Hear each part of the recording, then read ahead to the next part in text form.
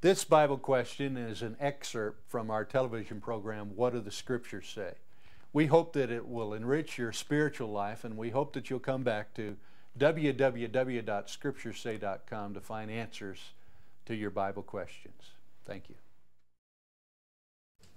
In previous episodes, we talked about the fact that Jesus explains just two of his parables. This is the second parable in Matthew chapter 13 that he explains. Let's read it. Jesus presented another parable to them, saying, "The kingdom of heaven may be compared to a man who sowed good seed in his field. But while his men were sleeping, his enemy came and sowed tares among the wheat and went away. But when the wheat sprouted and bore again, then the tares became evident also. The slaves of the landowner came and said to him, 'Sir, did you not sow good seed in your field? How then does it have tares?' And he said to them, 'An enemy has done this.' The slaves said to him, 'Do you want us then to go and gather them up?' But he said, 'No, for while you are gathering up the tares, you may uproot the wheat with them. Allow both to grow together until the harvest. And in the time of the harvest, I will say to the reapers, first gather up tares and bind them in bundles and burn them, but gather the wheat into my barn.'" Okay, again, we have the familiarity of the seed and the sower and this agrarian kind of setting that would have been very familiar to the first century Christians, to the first century church, to anyone living in Palestine in the first century. This is an image out of their backyard. They could see this very clearly. They've seen this 1,000 times. And Jesus uses that earthly story then to teach a truth about the kingdom of heaven. In the New Testament, as I mentioned before, that the term kingdom of heaven is used to refer to a number of things. There's always a sense in which the kingdom of heaven or the kingdom of God refers to God's rule. It may specifically refer to the church under which people submit to God's rule.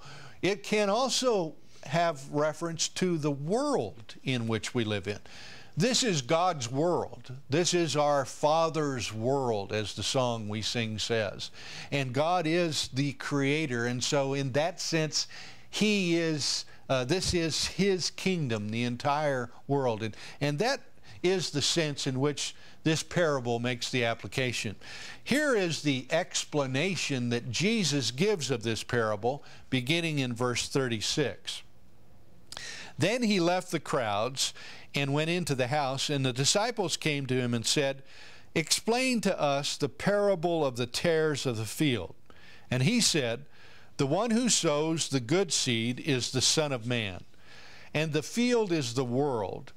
And as for the good seed, these are the sons of the kingdom, and the tares are the sons of the evil one. And the enemy who sowed them is the devil, and the harvest is the end of the age, and the reapers are the angels. So just as the tares are gathered up and burned with fire, so it shall be at the end of the age.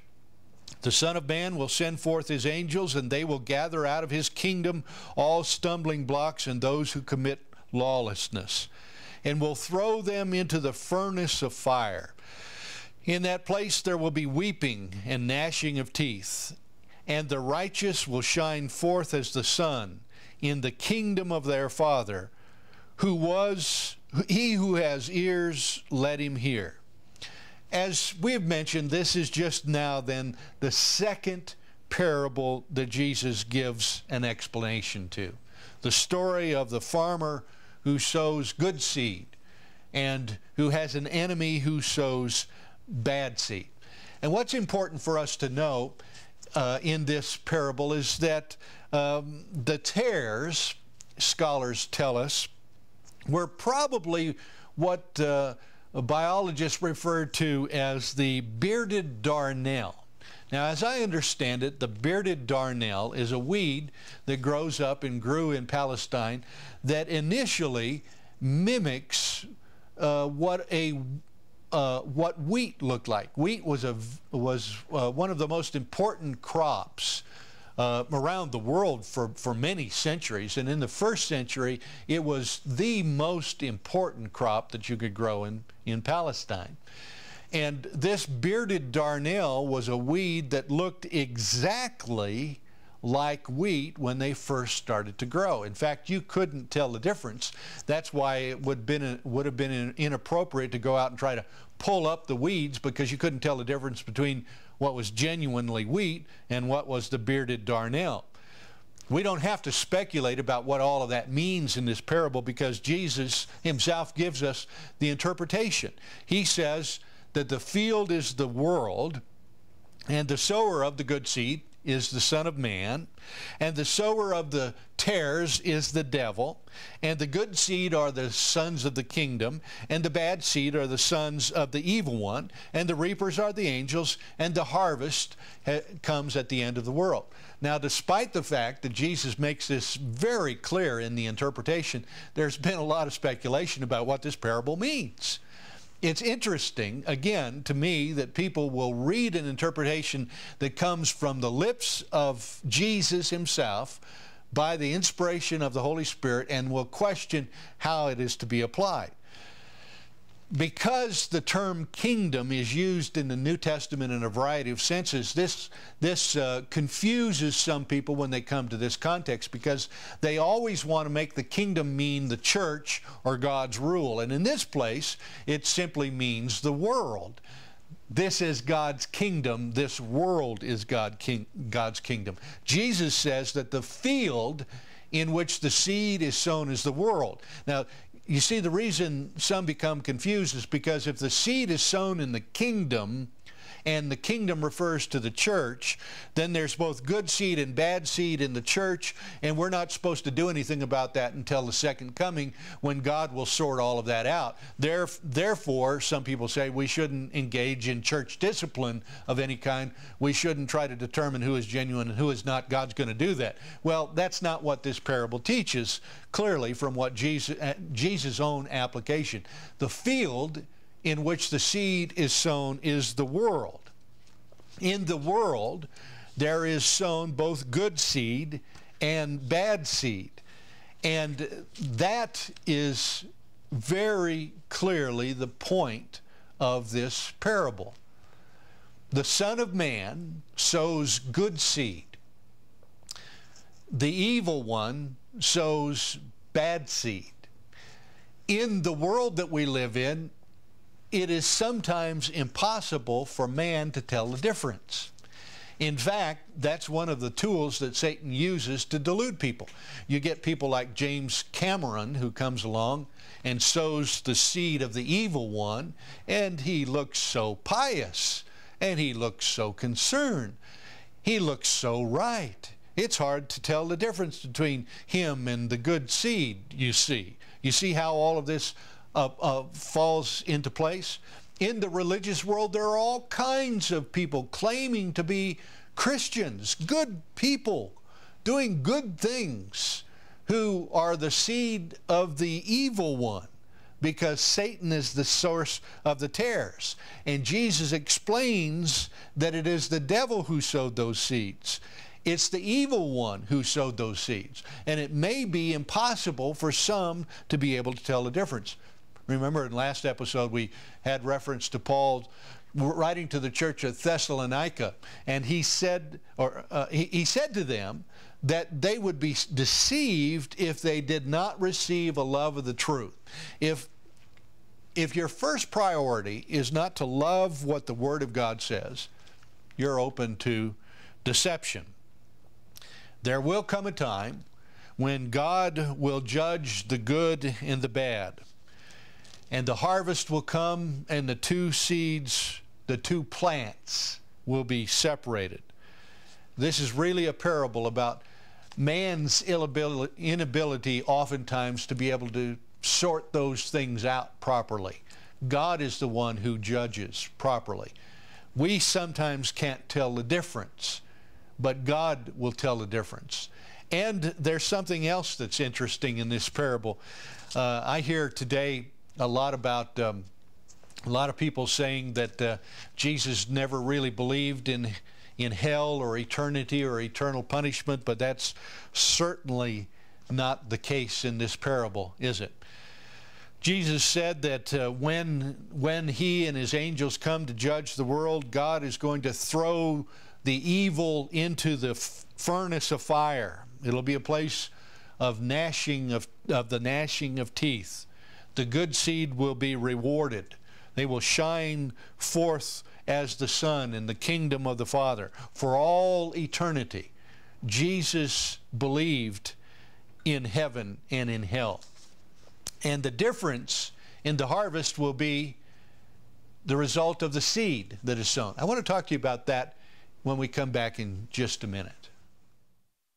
Life is in the seed. It's true in nature and it's true in the spirit realm. Human life comes into reality when the seed becomes fertile and grows into a human being. In nature, seeds are necessary to grow plants. What's fascinating about that truth, and that the life is in the seed, is what occasionally we run across in the natural world that is absolutely amazing. In World War II, in the horrible bombing of London, the Natural History Museum in London was destroyed by fire. It was burned to the ground. In that Natural History Museum, there were some 1,200-year-old seeds from an ancient Chinese lotus tree. And after that fire, and after that museum was completely destroyed, remarkably, those seeds began to sprout and to germinate. Imagine seeds 1,200 years old germinating and bringing forth a plant. Remarkable. Because the life is in the seed. That's the way that God arranged the world that we live in. And the seed can lie dormant for years. In the case of the lotus seed in London, 1,200 years. But let me take it another step forward. In the year 1970, I believe it was, or 1973, during the archaeological excavations at Masada in Palestine. Masada was the fortress that was built by King Herod on the shores of the Dead Sea. In excavating Masada, archaeologists found some date seeds that were 2,000 years old.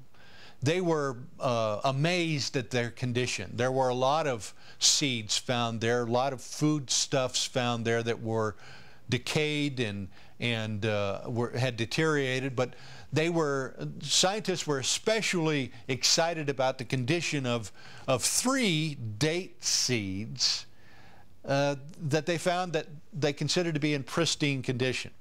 Now, what was so interesting about this is that for many centuries, the dates that at one time existed in the land of Palestine had become extinct. And in the 1st century, and for previous to that, dates in Palestine were really a food staple. They were at the heart of the diet of the average person who lived in Palestine. And scientists had always wondered about their nutritional value and what special properties they might possess and that kind of thing. So when these seeds were found at Masada, they were excited about the potential and possibility of germination. It wasn't until 2005 that they actually decided, in a very controlled experiment, to take these 2,000-year-old date seeds and try to germinate them. And they took these 3 seeds, and in a very controlled environment, they did their best to get them to germinate, and remarkably, one of them sprouted. One of them began to grow. A date plant, a date tree. Think about that.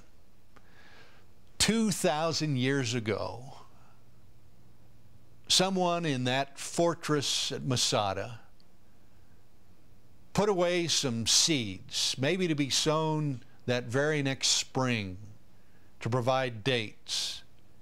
And then in the destruction of Masada, they were lost for 2,000 years. And today, in a scientist-controlled environment, that seed is growing dates. It's not growing apples. It's not growing oranges. It's not growing apricots or avocados. It's growing dates. Because the seed that is sown, even if it's 2,000 years old, will reproduce after its kind. What the parable of the tares tells us is seed reproduces after its kind. The good seed, which the Son of Man sows, produces Christians, genuine New Testament Christians. The seed that is sown by the evil one produces evil sons of the devil. It's often difficult to tell the difference between the two because, as Paul wrote to the Corinthians, even Satan himself disguises himself as an angel of light. In the world that we live in, if you're not terribly perceptive based upon your familiarity with the Word of God, you might be deceived into believing that a child of the devil is the child of God, because the seed that was sown will only reproduce after its kind. What these first two parables illustrate for us and emphasize for us is the extreme importance of the relationship that the church has to sowing the seed of the kingdom, which is the Word of God, and the Word of God only, because seeds reproduce after their kind. We don't sow the seed of men's doctrine. We don't sow the seed of men's concepts, men's ideas, men's religious organizations. Those are the seeds of the evil one when they take one away from Christ. The seed of the kingdom is the Word of God. And when that seed is sown today, even 2,000 years later, that seed reproduces sons of the kingdom, genuine New Testament Christians. We'll look at the next parable in Matthew 13 when we come back in just a minute.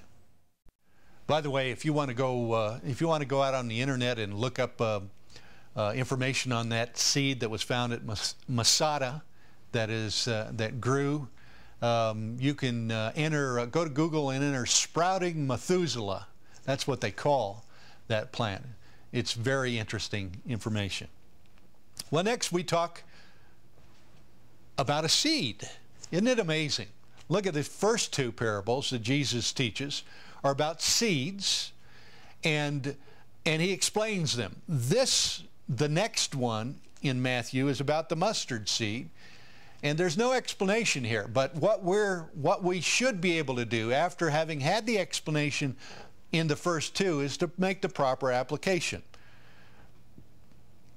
Let's read it together. He presented another parable to them, saying, "The kingdom of heaven is like a mustard seed, which a man took and sowed in his field. And this is smaller than all other seeds, but when it is full grown, it is larger than the garden plants and becomes a tree, so that the birds of the air come and nest in its branches." The first two parables that Jesus taught are explained. And it's easy to surmise that the disciples may have been discouraged when they heard the parable of the sowers. They may have been discouraged to think that a lot of their sowing would go for naught. And when they heard the parable of the wheat and the tares, they may have similarly said, look at, only 1 out of 4 seeds that is sown is going to bring forth a harvest, and there's going to be a lot of tares in the field. And so it seems likely to me that the next two parables that Jesus teaches are an effort to help give them some encouragement, not to judge too quickly what the results of the harvest are going to be, because some seeds never come to fruition. The parable of the mustard seed helps to do that, and the parable of the leaven that we will look at next week are two that really help to encourage us in the way that the seed will continue to grow and to bring forth a harvest. The mustard seed itself was well known in Palestine for, it was a favorite plant in gardens because it brought some spice to life. It was hot mustard. Some of the critics will look at this particular passage and say the mustard seed's not the smallest seed in the world. The Bible's all wrong about that. Well, it's true. There are seeds that are smaller than mustard seeds. Mustard seeds are very, very small. And in Palestine, generally, of all of the seeds that were used by the average person, this was the smallest of all of the seeds. And it produced the greatest plant. So the smallest seed in the average garden produced the greatest plant. That's what you're supposed to see here. Some people want to come to the Bible and say, oh, he made a biological error here. Well, now you missed the point of the story. The average person growing a garden was going to have all kinds of seeds, and the smallest one in that kind of setting would be the mustard seed. But it would grow a plant. By the time it was through growing, it would be 10, sometimes 15 feet tall.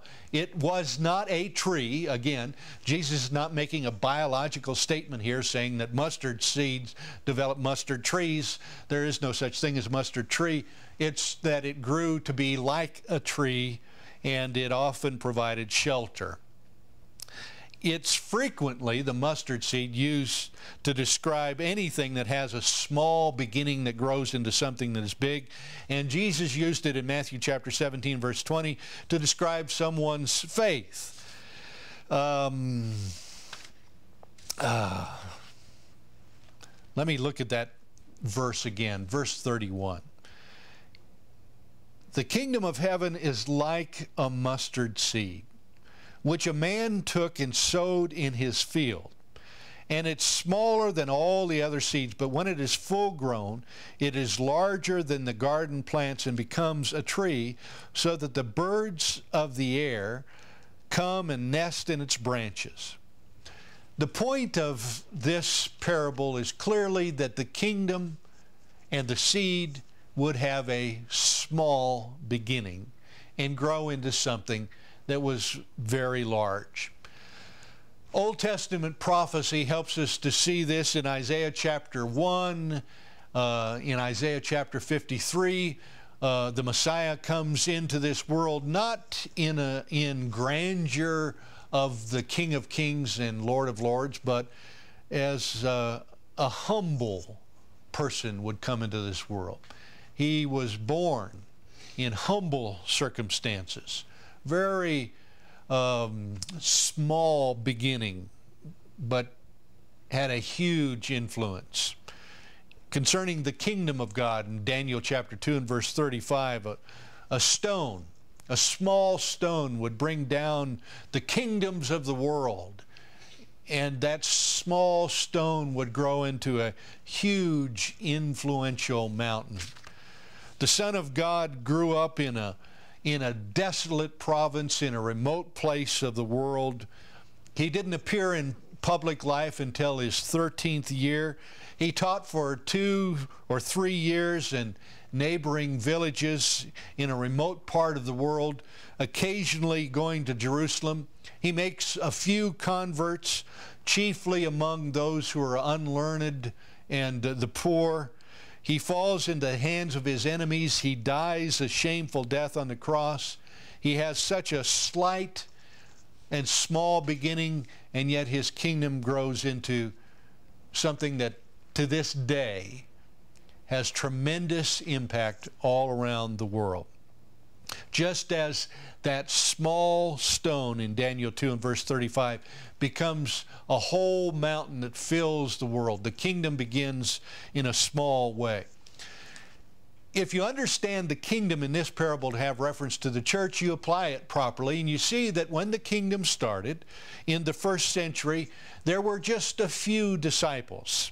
There were 120 disciples, Acts 2 verse 41 tells us. And then that group of disciples grew in one day to 3,000. By the time Acts 4:4 records what's going on in the church, there are about 5,000. And then that kingdom spreads throughout Judea and Samaria, all over the world. Next week when we get back together, we'll talk about this mustard seed kingdom that is to this day influencing the world that we live in. But this was to encourage the disciples, though the beginning may be small, it's going to have tremendous influence. Tune in next week where we continue to study the parables of Christ, and we'll see you then. Bye-bye. We thank you for your interest in What Do the Scriptures Say. We hope that you'll come back to scripturesay.com often for answers to your Bible questions. See you then.